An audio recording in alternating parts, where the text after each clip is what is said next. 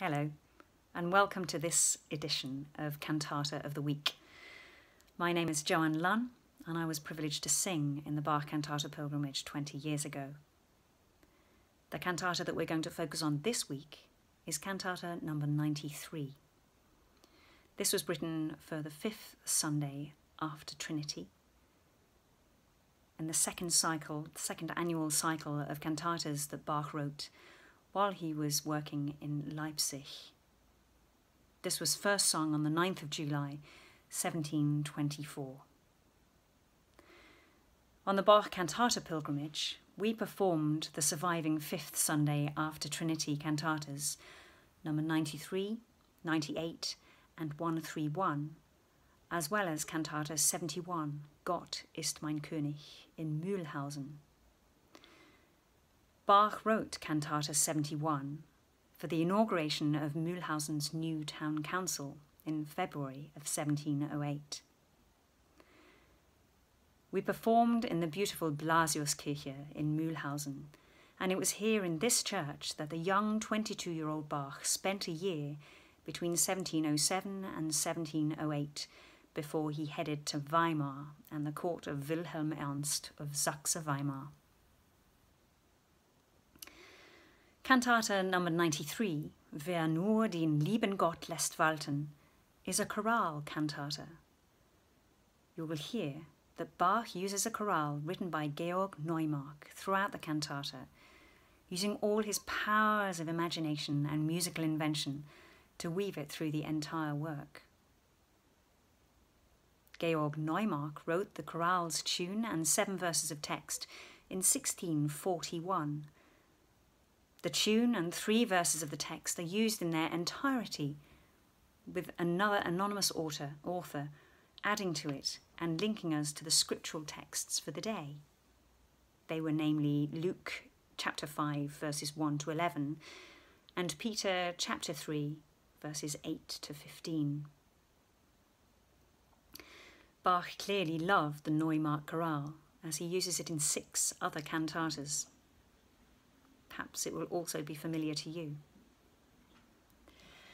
The first chorus presents the cantus firmus in the second phrase in the soprano line. However, the pattern is already set in that Bach weaves in sketches of the melody shape into the preceding passages. The text here expresses, "He who trusts in God has not built on sand."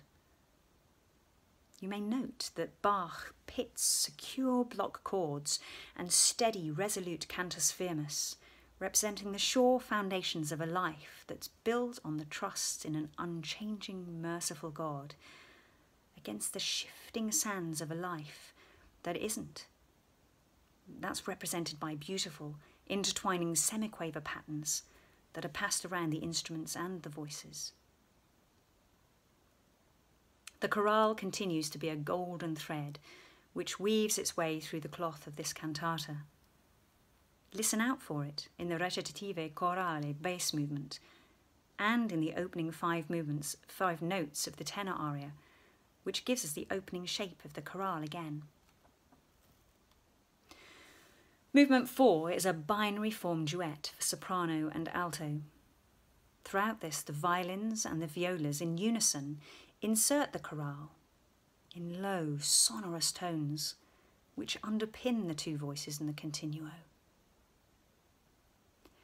A lengthy tenor recitative chorale allows Bach plentiful opportunities to work his expressive mastery, for example in the thunder and lightning at the beginning. The chorale tune, again, keeps surfacing, and the rest it allows the anonymous author a chance to link in the gospel story, that although Peter toiled all night with no avail and catching no fish, that Jesus' word caught such a miraculous haul of fish. And therefore, as a result, we too can trust in God through our toil and our suffering. The soprano aria is an energizing movement before the final reflective chorale, and is, as often is the case with Bach, a personal statement of faith that the soloist utters, that the whole congregation can echo in their hearts. It would seem that in the joy of pledging one's trust in God, the chorale tune might have been forgotten. Not so.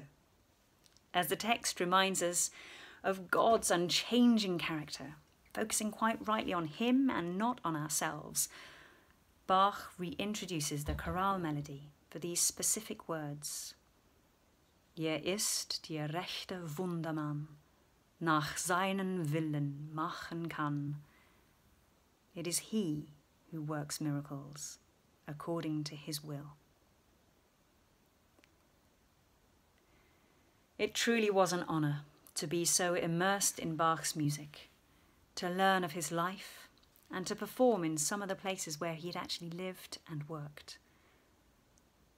To have the opportunity to get deeper into his music and to sing such words to his music was both a musical and a spiritual blessing to me.